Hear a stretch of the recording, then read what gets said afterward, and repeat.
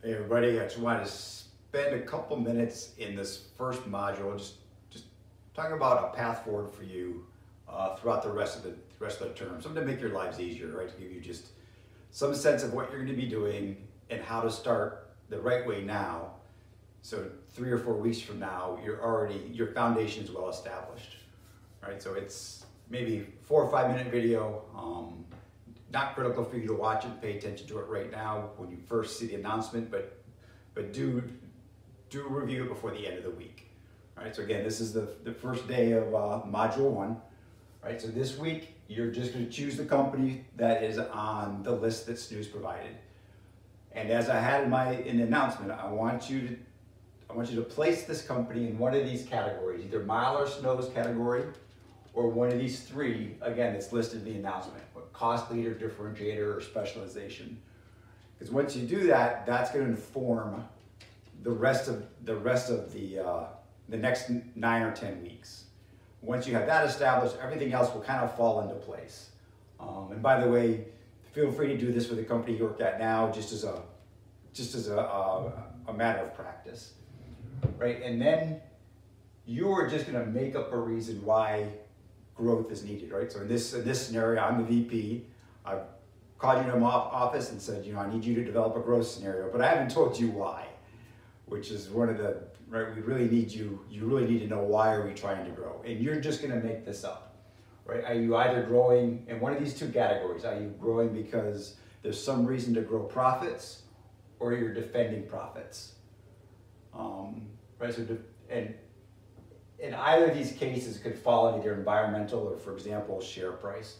So perhaps if you're a defender, it could simply be that you are limited to a certain geographic area and one of your major customers is closing and you need to find a source of new profits because your profits are going to decline. So kind of think of growing or defending.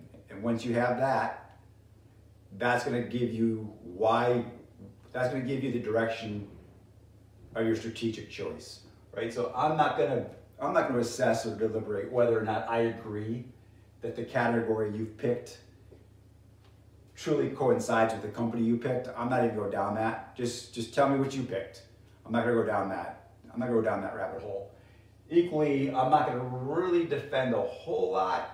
I'm not going to really assess a whole lot whether I agree whether you're a defender or a profit grower. I might read it. Obviously, Tesla is not defending profits, right?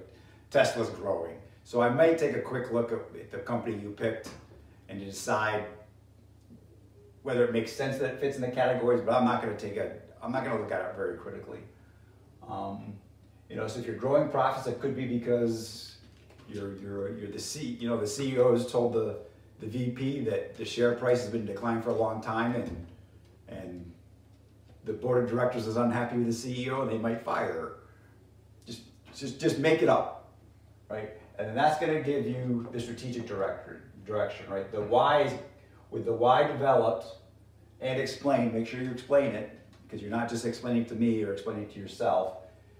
This is going to inform your strategy. So an example of a statement I might write is, our profits are derived from a local market which is in decline because the manufacturer have closed. We predict that our future profits will decline by 20%. So in that case, I would say I'm a defender, I'm defending profits, and then my strategy is going to follow that. So in that case, I might say my strategy to defend our profits will be to acquire new customers outside our historical geography. And then there's the how, that's the tactic. All right, so then I would have to decide, we will do this by, and that's tactics. So don't forget, there's a difference between strategy and tactics. Strategy is what you're going to do, which is kind of led by the why, and then tactics is how you're going to do it. And these final 2 blocks are really going to be what you're going to be working on in the next 9 weeks after this week is over. Other than that, this is just a short video. I just wanted to give you some sense of what the path forward looked like to make your lives easier. If you have any questions, make sure you send me an email. Other than that, upward and onward. Thanks for the time.